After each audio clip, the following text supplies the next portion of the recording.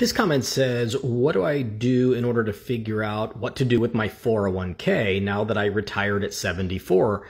I think now I now have 5 years to spend it down and hope to not need it. So you may be getting a little confused here on how qualified retirement money like IRAs, 401ks, 403bs are handled in Florida with respect to the Medicaid spend down in the 5-year look back rule. Other states are very different on this, so don't yell at me and tell me I don't know what I'm doing because I'm speaking specifically about Florida here, which I believe you are a Florida resident.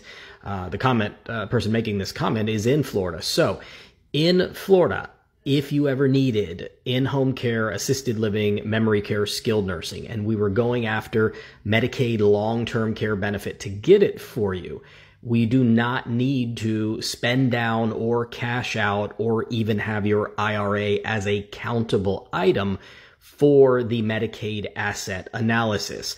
I can exempt 100% of your qualified money from the Medicaid analysis, the asset analysis. You do not need to cash it out. You do not need to spend it down. You do not need to pay taxes on it.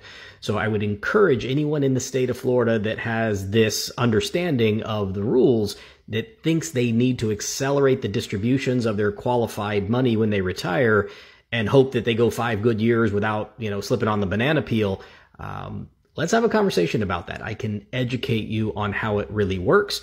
And I have many clients, I have hundreds of clients who are currently on Medicaid long-term care benefits that have over $500,000 in their IRA, but we structure it in a way that Medicaid does not count it as an available asset. Again, you don't need to spend it down, you don't need to cash it out, and you don't need to pay the taxes.